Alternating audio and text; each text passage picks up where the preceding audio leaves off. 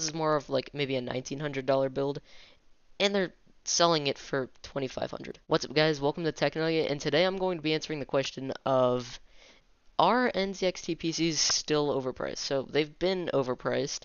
They used to not be overpriced. They used to actually be recommendable. They're not really that recommendable anymore. So I'm just going to take a quick look, and by that, this is probably going to be a bit of a lengthy video. And we will be looking at the streaming PC series and the starter PC series. I have a PC part picker list for each and every build for like almost the exact parts. And we're just going to see how overpriced, if at all, they are. So I think we should start. Actually, I already have this. No, not each one. I already have the streamer PC ready, the bottom of the barrel streaming PC. So let's start with that right here. So this PC is rocking the NZXT H510 case, I'm pretty sure. I think it's the H510, not the H510i. It's also got a run 120 millimeter AIO, which I guess it's fine, I guess. And it's also rocking I think it's a 3060? 2060. This is rocking a 2060.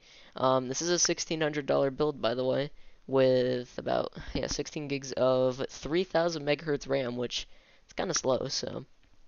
And it also is rocking a B550, I mean, board. And yeah, let's just get into further into the spec list. So RTX 2060, Ryzen 5 5600X, which is a pretty nice middle of the road CPU.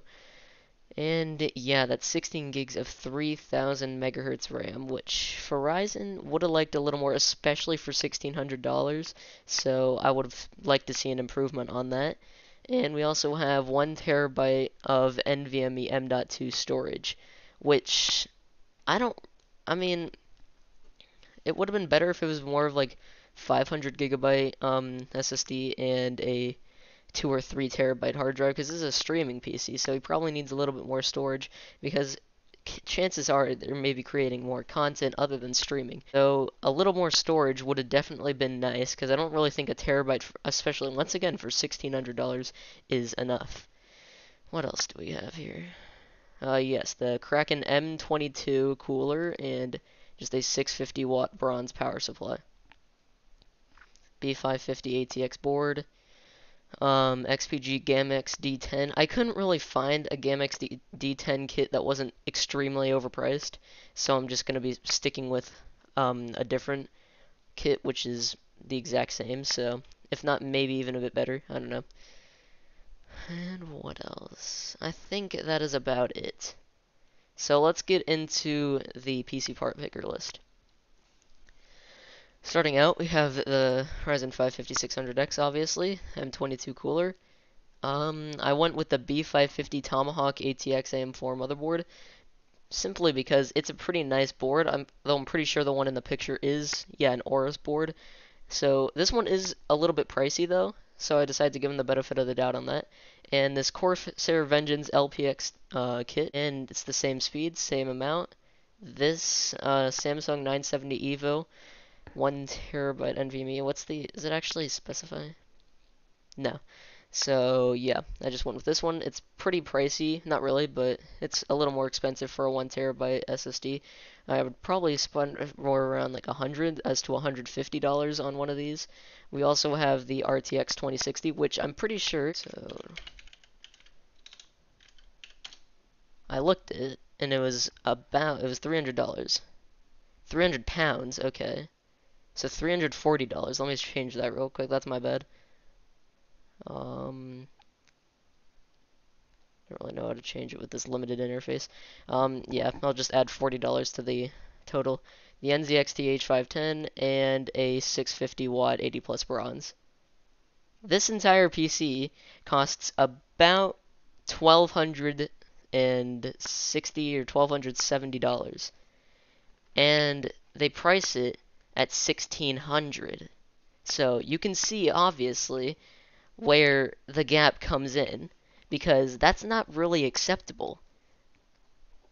Going from less than $1,300 if you built it yourself and, like, I don't know, waited a little bit for the 2060 to actually be MSRP, to $1,600, which I doubt they're charging $400 for the build fee and everything else included in the box, which isn't much.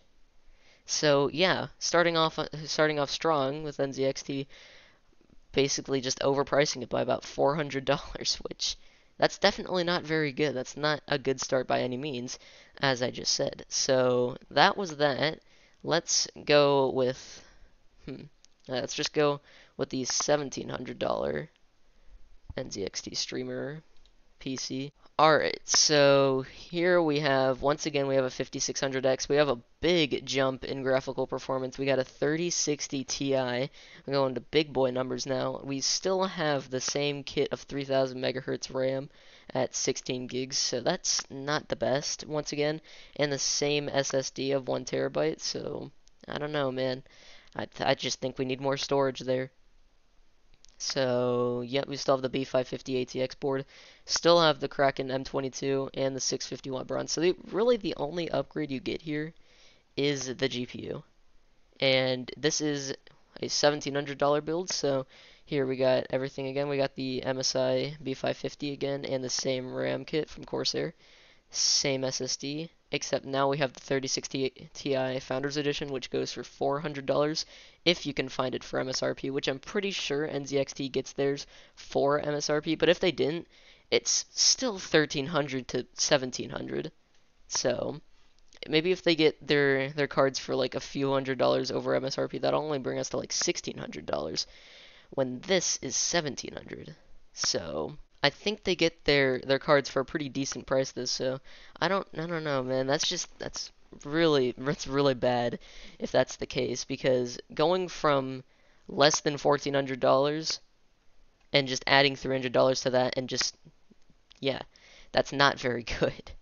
So I'm not sure what more to say about these. I'm just trying to show you guys how overpriced these are, because it's kind of getting ridiculous. Yep, $2,500. So right off the bat, we have a big upgrade on the CPU. We're going with a 5th gen Ryzen 7 chip with a 5800X, which is a pretty fast chip. And we also have, instead of an M22, we have an X63 cooler, so that's a pretty big upgrade too.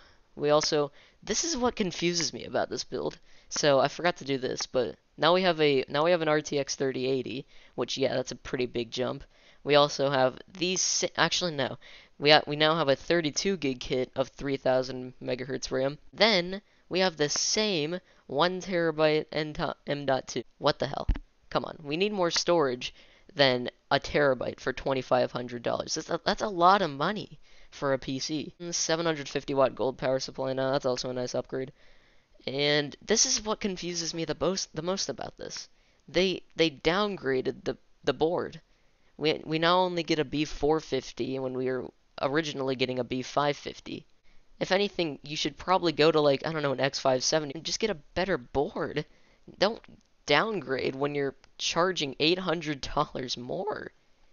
So we have once again the same SSD. I went for this G-Skill Ripjaws kit, which is actually 3200 megahertz as to 3000, and it's still a pretty decent price.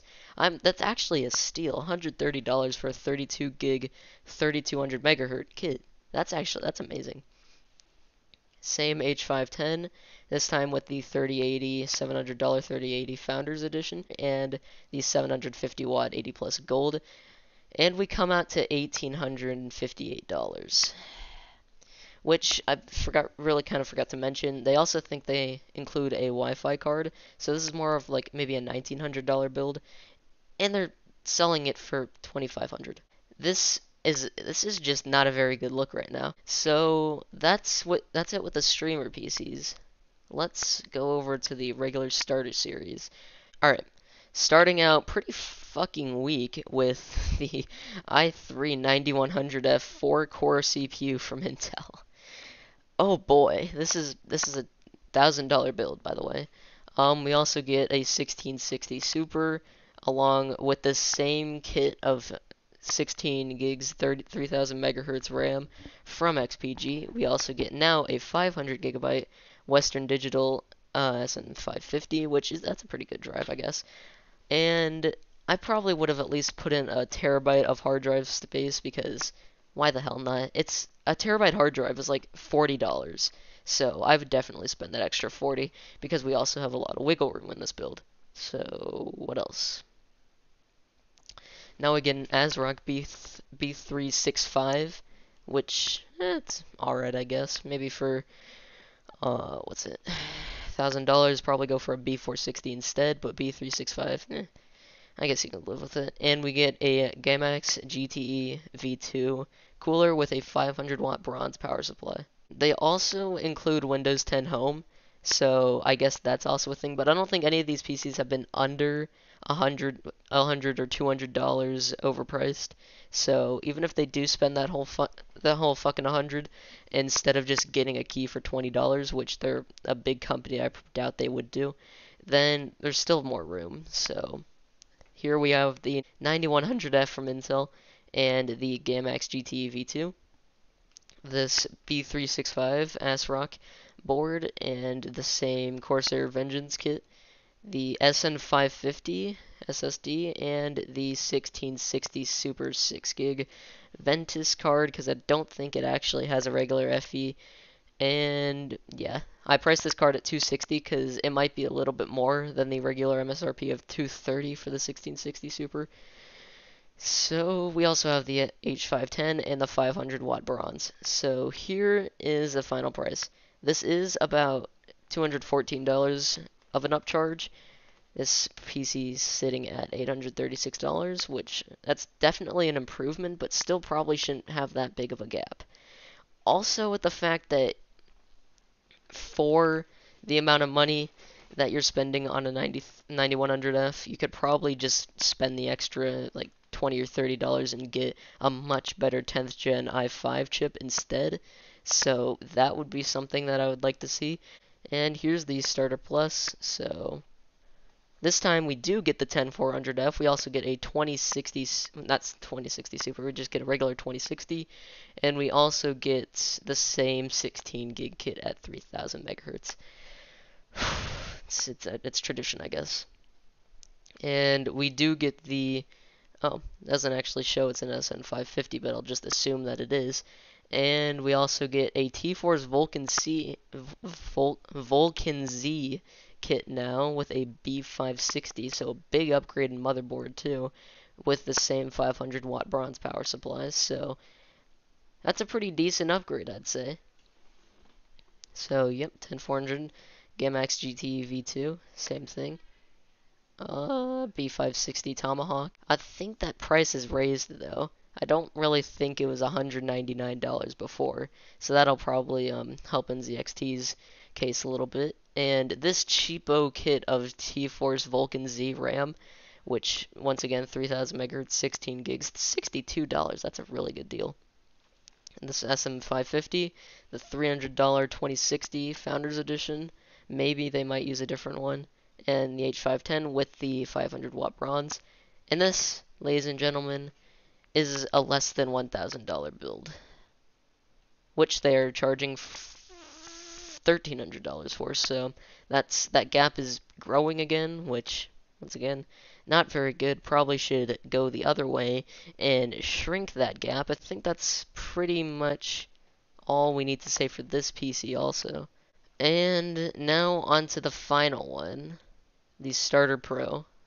So starting off with the same 10400F processor, but this time we have a 3060, which is a pretty decent entry-level 1440p card, but I would definitely recommend 1080p for this card mostly, maybe some games at 1440p. We also have the 3000 megahertz 16 gig kit that we just love to hate, the 1 terabyte SSD storage, which that is an improvement. I would still like to see a hard drive though, which we're not getting for some reason. We also have, yes, this is still the T-Force Vulcan C kit, and the SN550 1 terabyte model, and the B560 with 500 watt bronze power supply, the same cooler. With this, we're still sticking out with all of these. Now we get the SN550 1 terabyte model. Ignore this, just act like this is an RTX 3060, but just add $10 to the price because that'd probably be a little bit more accurate if you did. We also have the H510 and the 500 watt bronze. This is a $1,000 build with the slight improvement to the graphics card and a slight improvement to storage. So if you're patient enough to be able to actually find a 3060 for MSRP at like a Micro Center or something, then definitely just suck it up and at least try to learn to build a PC. It doesn't need to be perfect like everyone may tell you. I don't really think I have anything else to say other than maybe some suggestions. I know NZXT is not going to see that because I don't even have 500 subscribers yet. But what I'd like to see is maybe with this PC, and really all of them except for the first two starter PCs, is a faster kit of RAM. 3000 megahertz with a Ryzen processor, or I guess with Intel it's fine, but with the Ryzen processors on the streamer PCs is just not enough, especially when you're streaming. You'd probably like to have that extra 3600 megahertz instead of the 3000. Maybe for the starter PCs, just cut the price down a bit. It doesn't need to be as high as it is. The actual configurations are, I guess they're fine, but maybe also add a 1 or 2 terabyte hard drive because goddamn 1 terabyte just isn't enough nowadays. Now I think you could maybe get a few games. It's just not enough anymore. I think that's it with the starters. Let's go with the streamers. Get the Streamer Pro up here. With this, 3000 megahertz on a $1,600 plus build is just unacceptable. You need to at least get 3200 megahertz, 3600 megahertz if you really want to be dandy. And other than that, this build isn't horrible for about $2,000, which it is not about $2,000 or 2200. It is 2500, which is not very good. I would also like to see maybe a better power supply for a 3080. Definitely, oh shit, I forgot about this. Definitely a better motherboard than a B450 in a $2,500 build. Like, maybe even X570. Oh yeah, and definitely with these builds, more than a terabyte SSD. Maybe even a 2 terabyte M.2. That'd be acceptable. I might make an updated video on this, but for now, I think that is all I have to say. Thank you guys for hopefully watching, and I will see you guys in the next one. Comment, like, and subscribe. See you guys.